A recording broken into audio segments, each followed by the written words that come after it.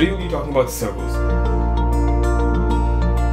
A servo is an indispensable little device that's used by tons of tech and electronics hobbyists creating crazy little projects. Servos are basically motors, right? But unlike traditional motors that just spin mindlessly, servos are very special because servos know precisely the location that they're angled at. That means they know if they're at 0 degrees, 45 degrees, 90 degrees, and they're extremely accurate. In fact, if you tell them to go to position, they can go to that position and hold a position.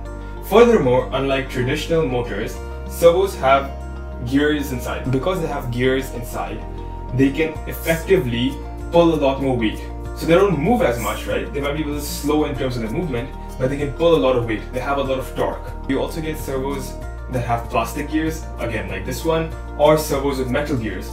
The servos with metal gears don't wear out easily because servos, when they're lifting any sort of weight, tend to put a lot of stress on the gears, right? So the metal gears don't wear out as quickly, and plastic gears can often wear out, leaving them to be useless. Unlike traditional motors, servos have multiple different servo attachments. In fact, you can 3D print your own attachments. Having these various attachments makes it very easy to interface your servo to anything in your project that you want to add movement to. Servos work by using something called a potentiometer. There's a little potentiometer, which is a variable resistor, and we talk about a potentiometer in another video. But a potentiometer can basically determine what position is the servo currently at. Is it at this position? Is it at a position like this? Whatever. You can tell, the potentiometer can tell and feedback to a little microcontroller inside the servo as to which position the servo is resting at. There are two types of servos. You can get either continuous or non-continuous servos. This servo in my hand right now is a non-continuous servo. Its range of motion is roughly from 0 degrees to 180 degrees. Continuous servos, like used in projects such as these cars, can turn a continuous 0 to 360 degrees, so they can just rotate endlessly like a traditional motor. So wiring up your servo is actually quite straightforward. There are 3 simple cables. The red wire is the power cable, the brown or black wire is your ground, and the yellow or orange or white cable will be your signal cable. For power, look at the datasheet for a specific servo. Most servos will run on anything from 3.3 to 5 volts.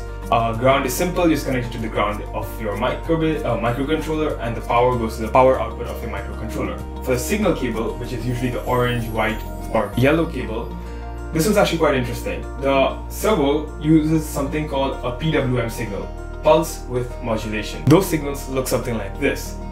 Those signals basically work by telling the servo to move to a certain position based on how wide these gaps are between each pulse that your microcontroller sends. On a board like the Arduino, you have special ports that support PWM. Note, not all pins of your microcontroller or microprocessor support PWM. You have to connect your servo to a pin that specifically supports PWM signals. Once you've connected your servo to a PWM compatible pin, we can go ahead and code our servos. Okay, so here I've opened up the Arduino IDE, and we're going to go ahead and write code for our servo. First thing we're going to do is go into File, Examples, and go all the way down to Servo.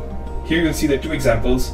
We won't use knob today, we'll just use sweep. So click on that, and it'll open up a new file that looks something like this.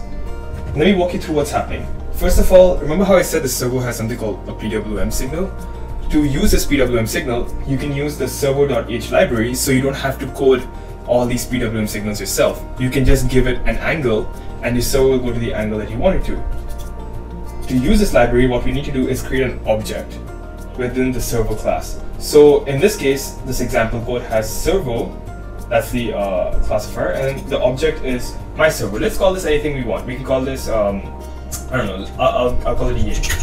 Let's call it Ye, right? The next thing is initial position.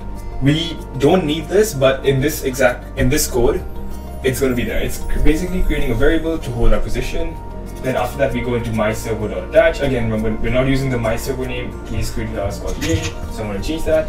What this basically tells it is that which pin is our servo attached to. In our situation, we use pin 9, so we're going to leave it at pin 9. This is actually a little bit complicated. What I want to do is something a lot simpler. What we're going to do is actually we're going to just do Ye.write. We're going to write the angle, let's say 50 degrees. So that's the first angle. Then let me tidy up the code. Then maybe let's delay. That means pause for, let's say, half a second, 500 milliseconds, and then yay dot right.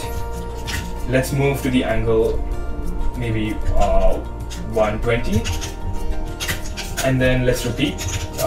Delay, wait for half a second. Actually, let's wait for 1 second this time. So we're waiting for 1000 milliseconds, which is 1 second. What does a microseconds? I think. And then we're going to move to yay dot right. Let's move to 180. So now what our servo is going to do is it's going to go to an angle of 50 degrees, then to an angle of 120 degrees, then to an angle of 180, which is flat. And then it's going to repeat this. Let's add another delay here. Delay, half a second, and then repeat. So this is how you can use servo libraries in Arduino to control their position. You basically have to make sure to include the servo library, which is this line. You have to create the servo object, which is right here. I named mine yay. In fact, let me capitalize all instances. And then you also got to attach it in the setup part of the code. You got to attach it to a pin, which is whichever pin you connected it to. So yeah, that's how you use the servo. If you like this video, go ahead and hit a like. If you have any questions, go ahead and put them down in the comment section. Thanks.